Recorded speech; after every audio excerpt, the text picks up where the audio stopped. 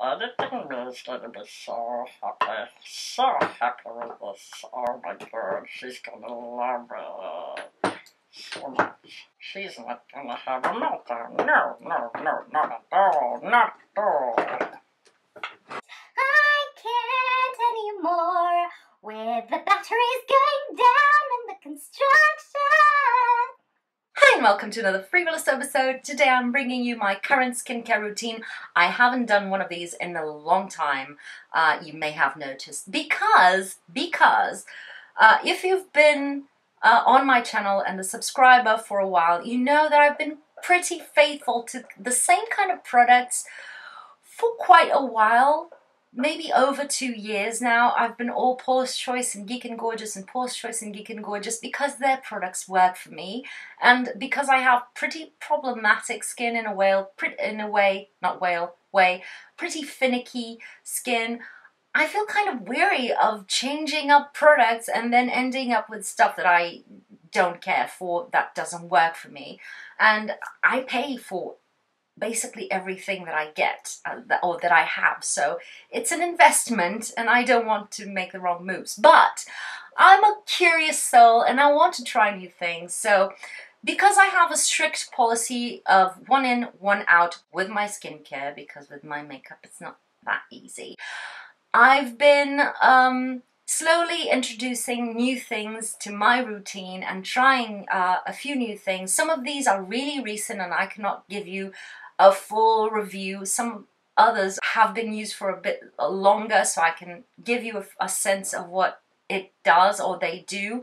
But I have a kind of a fully renewed skincare routine that I wanted to go through with you and show you what I'm using currently. I'm not going to talk about cleansing products just because those are the exception to my 1 in, 1 out rule, and I keep rotating them depending on what I feel like using on that day, basically. So yeah, before we go any further, you may be wondering, hasn't she been wearing the same makeup for like 3 videos in a row?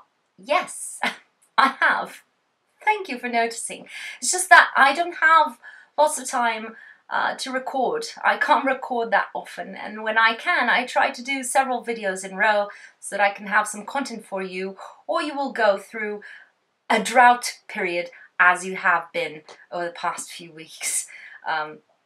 So yeah, that's just what's happening. But anyway, let's move on to my skincare routine if we don't want to stay here all day, shall we? Shall. First thing, I'm not an expert in skincare or anything. These are the products that I'm curious about, and these are my experiences with these products. I'm just a consumer that wants to make the best informed choices possible, and who is sharing her experiences with her own needs and her own tastes and likes with you. So it's just entertainment. Keep that in mind. So let's jump into skincare. I'll do a bundle of the kind of hydrating, barrier repair stuff. What am I doing with my arms? Separately, not in another video, but all of them together later. And I'll just start with the basics of the morning and evening skincare routines. Let's start with the morning antioxidant lotion right now, or serum. This is the Sachi Skin True Pigmentation Corrector, yeah. And I've been waiting for so long to try this. I've been wanting to try Sachi Skin stuff for maybe 2 years now. Skin Minimalist's fault, by the by, on Instagram. Go follow her, she's brilliant. But I really wanted to try their products. There's a kind of a cult following around them. It's a small indie brand, pretty expensive, pretty luxurious looking stuff, very minimal line, so I was really interested, but again, I was using the same things over and over and a bit fearful. But last winter, I took my wallet out and I decided to splurge on some Sachi products, and this is one of them. And finally, the weather is a bit warmer here in Portugal, so I have stopped using my Paula's Choice super antioxidant serum, which is the one that is slightly oily in texture, which I adore in the colder months, but now it's getting a bit too heavy for my skin, and I introduced this one. I cannot give you a feedback on results regarding this product because I've only started using it about, I don't know, 5 days ago or something. I like to introduce new things slowly into my routine, not all at once. But in terms of texture, it is a lightweight kind of cream to fluid. It smells of the ingredients and it has a beautiful blend of ingredients. They have lots of people posting before and after pictures, but as someone whose hyperpigmentation and melasma is not going down with laser, I don't have unreasonable expectations regarding a topical treatment, but I'm curious and it feels lightweight on the skin, so we'll see in a few months. We'll talk. Up next in my skincare routine, I use for sure my sunscreen. This is the La Roche-Posay Antelios UV Mune 450 plus, a fluid, invisible fluid, ultimate protection, ultra long UVA, no perfume. Who is the dude naming stuff at La Roche-Posay? Because this is a dude on too much coffee. This is that. What is this? This is not, come on. Get one, pick a lane. Find one good name with just a couple of words. Come on. This is their iconic. It used to be the shaker fluid, and then it stopped being the shaker fluid, and it was the invisible fluid, but it's their iconic SPF for the face that comes in this very specific packaging, and they've reformulated it late last year, I think, and now it's hitting the shelves because the sun has come up in the northern hemisphere, and they've reformulated it to be able to filter and protect from more or deeper UVA rays. So it has increased protection that supposedly no other sunscreen has up until now been able to protect. It has been a new research and development by La Roche-Posay and L'Oreal Laboratories. So that's that. What can I tell you regarding the texture of this? It's basically the same as the other shaker fluid or invisible fluid. The only difference I may notice is it's ever so slightly more liquidy, but I measure it with my little measuring spoon that I have in my bathroom, and I use it no problem. It's pretty liquidy. It's like a lotion. You massage it onto the skin, just create that layer and let it sink in, and it gets the job done. It's super lightweight, as you would expect from a fluid. This one doesn't have any perfume. I've been loving it, and it was my first purchase when I went to London. That was not musical theatre ticket or something. But yeah, that's the first sunscreen. The other one is the Ultra Violette. Oh, the super hyped Australian brand. This is the Queen Screen. My eyes are terrible. So this is the Queen Screen SPF 50. This is kind of a serum, the sort of serum sunscreen type of product. It is a very milky, I'd say very similar to this in terms of texture. The only difference is that this one leaves sort of a more glowy skin, and if you use the correct amount, which many people are tempted not to because it's so thin and it spreads so easily, but you should. If you use the correct amount, it will give you a very glowy skin and it will feel pretty moisturized. So keep that in mind.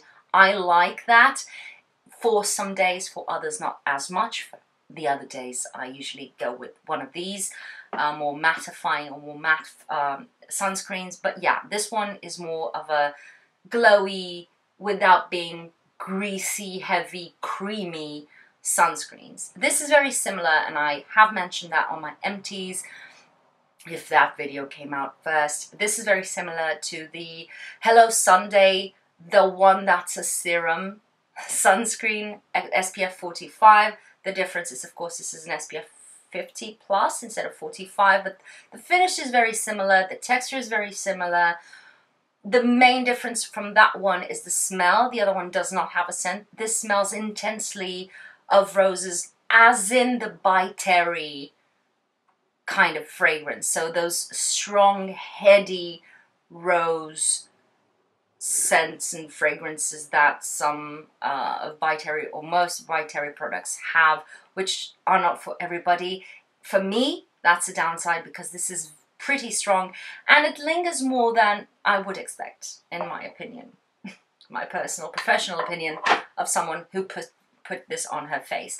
I picked, this is a sample size or a travel size. I picked a kit with all the ultraviolet sunscreens to try out, so I'm gonna have a ball this summer. This one was suggested to me in the place where I do my laser treatment. This, I don't know if you can get it, where you can get it outside of Portuguese pharmacies and Spanish pharmacies. This is by Cantabria Labs, and it's the Violette Tri-Active Anti-Blemish Gel. And it has salicylic acid, I think glycolic acid, niacinamide, so it's a strong, powerful blend of actives for acne-prone skin.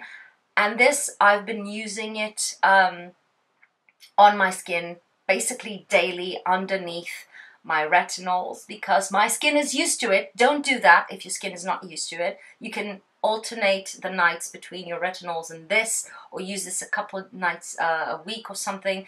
But I've been noticing quite an improvement on my chin acne and jawline acne because of this. It's pretty potent. It smells of alcohol. You know, it's pretty medicinal in that sense. It's not an elegant product. It's a gel that layers underneath other products without any problem, and I like to use it in the evening because it does have the glycolic acid, so the sun exposure with this on your face is not recommended. And I've been having amazing results. I've been using this for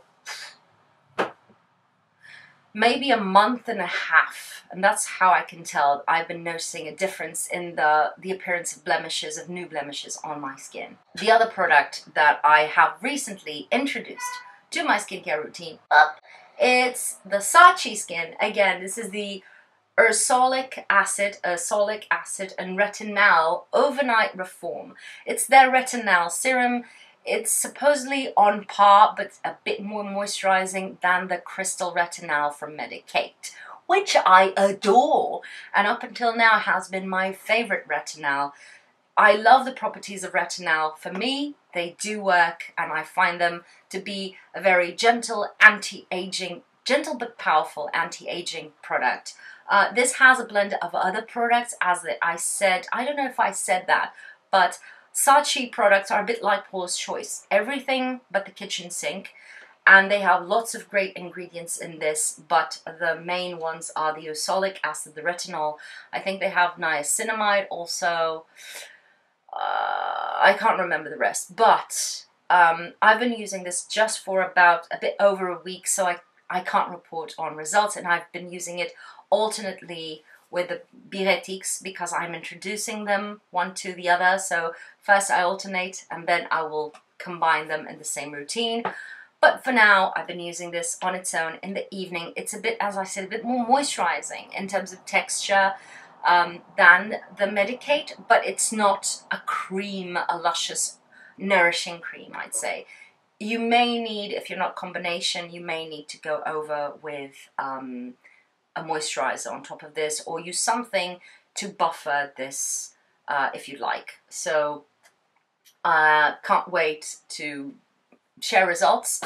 Just let me tell you, this is one of my favorite packaging products that I've purchased in a while. It's so luxurious. All I wanted to have is the full Sachi range on my nightstand, and that's it.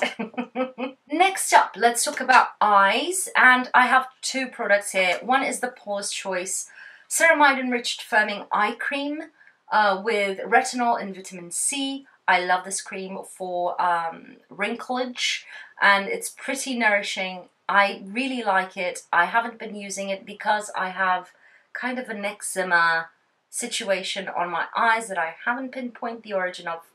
Please let it not be eyeshadows overall. But yeah, when my eyes are fine and that they don't have any problem, this is what I use nightly, and I really love this cream. It's a rich, nourishing cream that does not feel heavy because it has that kind of silicone-y formula from Paula's Choice. And the other one is the one that I use when my eyes are going berserk, like in this case. It's the Topialis Palpebral from SVR Laboratories. I'm almost out of it. I'm buying one from Ducré next to compare. But yeah, this is the one that I use that I know that it's not going to sting my eyes when I need a bit of hydration on my eyes, despite them being a bit... And now for the moisturizing, hydrating section, I'm going to go from thinnest to thickest. The first thing that I have here is La Roche-Posay Toleriane Ultra 8 Mist. I still love this.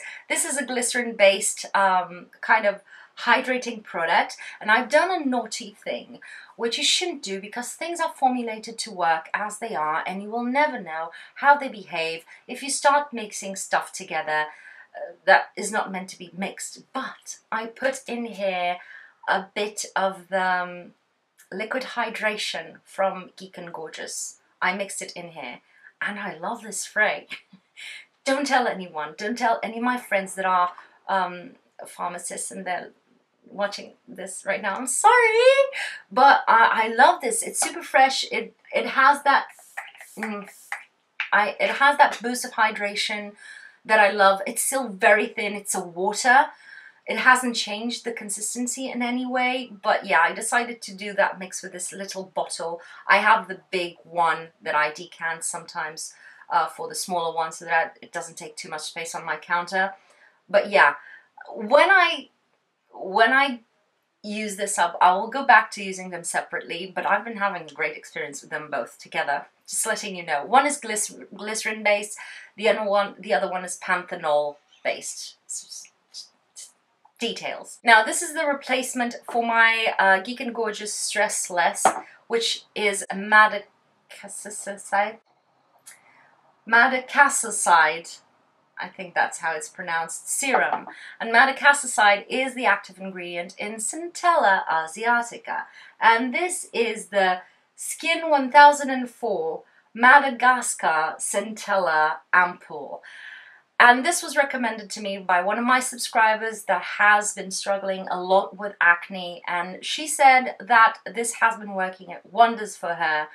And, you know, Centella is kind of a healing barrier repair kind of product, and I decided, since I was running out of this, to go get this one to replace it. I got it through YesStyle, and this is a very liquidy fluid. It's almost like a water basically. It has barely any viscosity to it, and it has barely any kind of slip to it.